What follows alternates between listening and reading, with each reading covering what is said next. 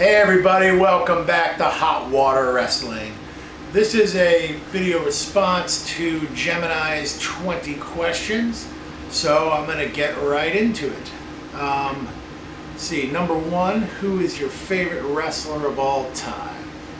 Well, there's a difference between who's the best wrestler of all time and who's my personal favorite wrestler of all time. That's a tough question to answer. Favorite wrestler of all time? I'm going to go back to my childhood for this one, alright? I'm going to say Tito Santana. He was my boy. I loved the Bulldogs back then. I obviously, as a kid, I loved Hogan. But I'm going to go with Tito Santana for my favorite wrestler of all time. Which is my favorite WrestleMania of all time? Favorite WrestleMania of all time would have to be, gosh, that's a really tough question since, WrestleMania has changed over the years.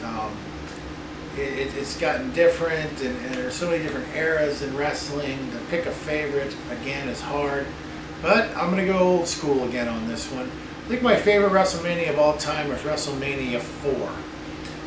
Because I love that championship tournament they had. It was very, very interesting to me at the time, and I always found myself going back to that one and watching it, and I just love WrestleMania 4. So I'm going to go with WrestleMania 4. My favorite move. Well, that's easy. My favorite move is a very simple move, but it's always been my favorite. Guys don't use it that much anymore. It doesn't play such a role as it used to play. It used to play a huge role.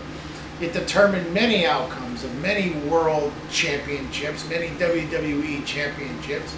Well, I don't know about many WWE championships, but certainly world championships. And that is the figure 4 leg lock. Always loved that move. When I was a kid, I had, backyard wrestling going on, and that was always my move, the figure 4. And that works. That move works. So the figure 4. My favorite promotion, easily WWE, WWF. They're suffering a little bit now, but all around, all together, definitely WWE. Who is my favorite diva? Well, I'm not one for the diva matches. I recognize their hotness. I love to watch their intros, especially in TNA. The beautiful people. I love how they shake their ass on the ring rope. But right now, my favorite diva, seriously, is Beth Phoenix, the Amazon. Wonder Woman, I call her. Who is the best technical wrestler of all time? Man, that's another hard one. I'm going to go with Bret the Hitman Hart, because he has to be up there with my favorite wrestlers and arguably the greatest wrestler of all time. But we can't forget guys like Bruno Sammartino or a Bob Backlund. Greg the Hammer Valentine comes to mind. Kurt Angle definitely comes to mind. But I'm going to go with Bret the Hitman Hart because he definitely deserves to be on this list. Favorite pay-per-view? Well, now I don't know if he means my favorite pay-per-view like to watch every year or the favorite one I ever watched. I'm just going to go with WrestleMania. It's the biggest and best pay-per-view there is. WrestleMania. There you go. Should blood be back in the WWE? Watch my other videos. Hell yeah, it should be back starting this Sunday at Hell in a Cell, damn it. Ha! Blood. Will T-Slay have 10,000 subscribers? I think that was the question. Sure, why not? My favorite announcer, that is easy. I have always loved the Gorilla Monsoon. He will never be replaced in my eyes. He was just the best, and I love watching old school wrestling and hearing his voice. It just calms me down. Him and Jesse the Body Ventura, the greatest announcer team of all time. My favorite announcer, Gorilla Monsoon, for sure. Okay, which diva has the best breast? The best breast of all time. Ooh.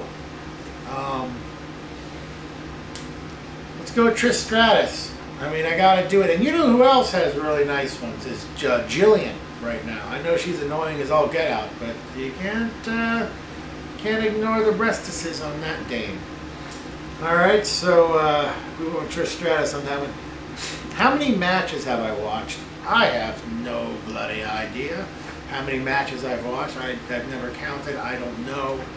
I have no idea. I'll go with Gemini. I'll go with 35,000. How's that, all right?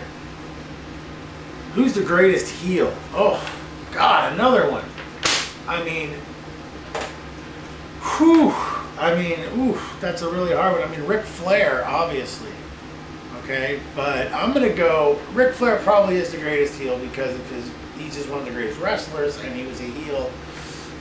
Even though he was kind of like a beloved heel, he was like the first of his kind. He was a heel that lots of people loved him. But I'm going to go with my favorite heel, and that's Roddy Piper. Yeah, Roddy Piper, the innovator, the man who innovated wrestling with Piper's Pit. Roddy Piper would steal the show whenever he was out there. He was phenomenal. Remember that one time where he put paintings up with Mr. T, all damaged, like Mr. T with a broken leg, Mr. T with a broken arm. Amazing. Roddy Piper, my favorite heel of all time for sure. The greatest baby face, that has to go to Hulk Hogan. I mean, there never was nor will ever will be a greater baby face than Hulk Hogan in his day. The greatest baby face of all time, for sure. Can't even argue with it. The best wrestling town in America. Best wrestling town in America. I'm going to go with Philly. ECW, ECW. That's right, Philadelphia. I'm going to go with Philly. All right. If WrestleMania could be anywhere in the country, where would I want it to be? I'm going to go with Los Angeles, California. Why not? No, scratch that. You know what? I'm going to go with Hawaii. Yeah, let's test the limits. Let's see how dedicated you fans are. Hawaii, WrestleMania, live from Hawaii. Who was the worst champion? Oh, well, yeah, David Arquette, obviously was the worst champion. So that pretty much settles that. Number 18, the best wrestling event I've seen on television. Well, I've seen most of my wrestling events on television. I think most people have. I mean, would I have to go with WrestleMania 4? You know what I'm going to do? I'm going to go with WrestleMania 3 for this one. The legendary, the amazing WrestleMania 3. Okay. Would I rather have the Coliseum video collection or all the WWE DVDs? That is a very, very, very tough question. I love the Coliseum videos. I have plenty of them on DVD, transfers that fans have made and I've traded for. So, you know what, I'm just going to go with the WWE DVDs. I guess if I had to pick one, just like Gemini says, you just get more footage, you just get more stuff, more bang for the buck. So, WWE DVDs. And last, who is the biggest jobber in the WWF? That's a funny question because I can't answer it because I don't remember their names. I remember seeing these guys, and I mean the big jobbers were back in the day because nowadays on wrestling shows, they don't have people really face these jobbers too much anymore. Everyone on the show is basically a superstar. So you have to think old school for that. I guess I'll go with Frank Williams. He was Piper's first guest on the Piper's Pit. I'll go with him, I think. Yeah. Paul Roma. I know he wasn't the biggest jobber. He actually had a great run with the Young Stallions back in the day. But Roma sure got his butt kicked around a bunch. Yeah, I'm going to go with Frank Williams. Who the hell is that? So anyways, that wraps up Gemini's 20 questions. And I hope you guys enjoyed it. And remember to always tune in to Hot Water Wrestling.